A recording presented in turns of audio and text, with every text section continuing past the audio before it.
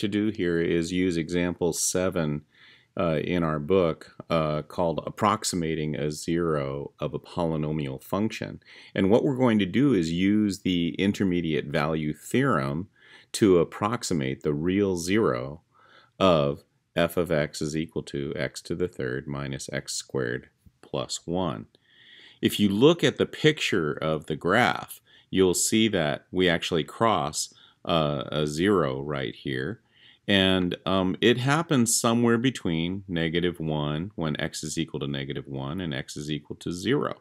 So what they're saying is, the intermediate value theorem says, is that since we have a negative value for f of x at -1 and a positive value at when x is equal to 0, that somewhere in between we have to cross the x-axis and form a 0. So the question is what's the value of x at which that happens? So what they've done is that they are looking over here and they've created a list of domain values, x, -2, -1, 0, and 1, because obviously that 0 is somewhere in that region. So as you look at the values of f of x, you see, yes, we're way negative at -11, we're getting close at -1, and then all of a sudden we're at +1. So somewhere here we have crossed 0. So what they've decided to do is break up between -1 and 0 into tenths. So they're saying, all right, let's look at negative 0.1, 0.2, 0.3, and so on to 0.9. So we can find the tenth, at least, at which somewhere we're switching from negative to positive. And then once we find that, and they show you then that they get -0.8 is a negative value, but -0.7 gives a very slightly positive value. So somewhere in there, we're in there. So then look at what we're going to do. We're going to actually go from -0.7 and break that up into tenths. So now we're talking about 1/100ths, and we break that up into 0.71, 0.72, 0.73, and we're talking about -0.71, etc., and get to -0.79.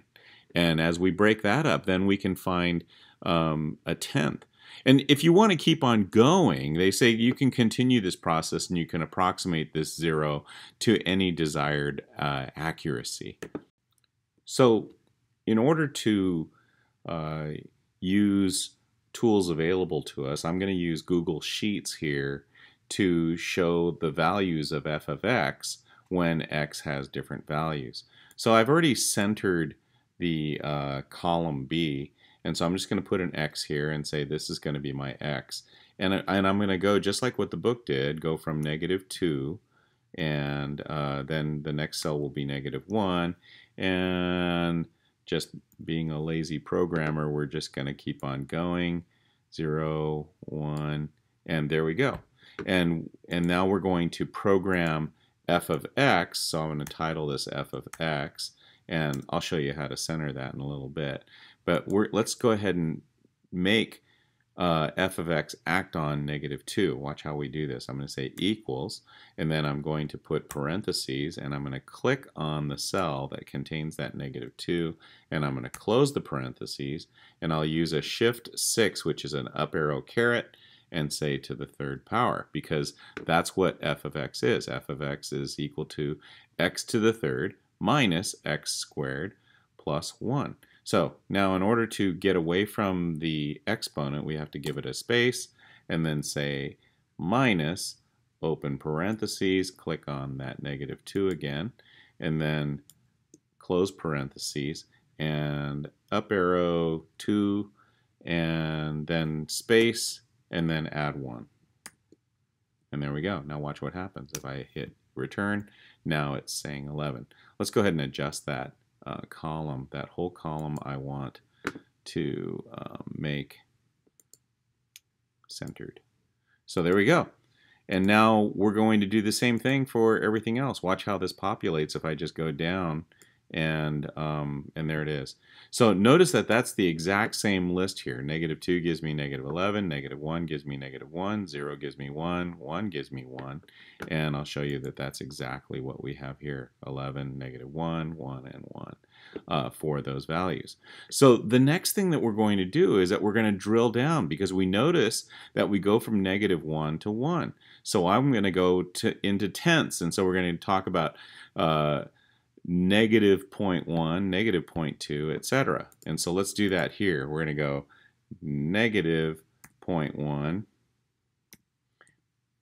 -0.2, -0.2, and we're going to do the lazy thing again because I want 10 of them. And so we're going to go down here like that. Oh, need more. And actually, I just want 0.9 because we already know what 0.1 is, or 1.0, -1.0 is. That's just -1. So now we're going to do this. We're going to copy the programming that we gave that and give it to here.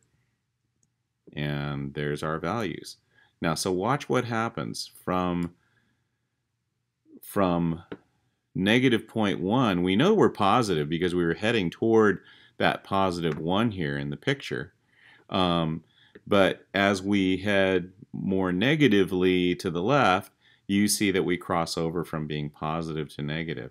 So somewhere between -0.7 and -0.8, our 0 is lurking in there somewhere because it's between -0.152 and +0.167.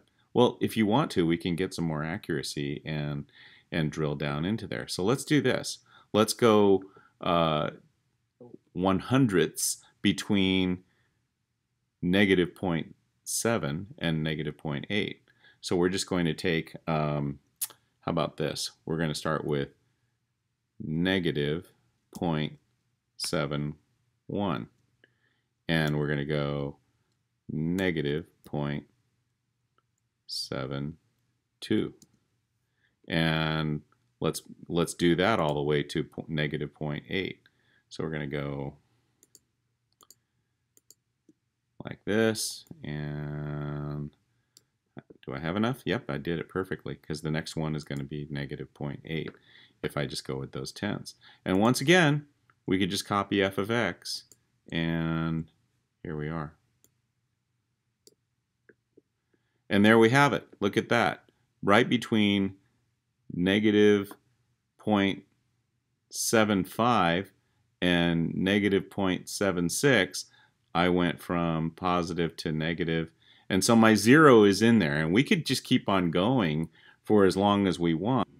Accomplished what we wanted to do in example 7 by approximating the x value of f of x that gives us our 0.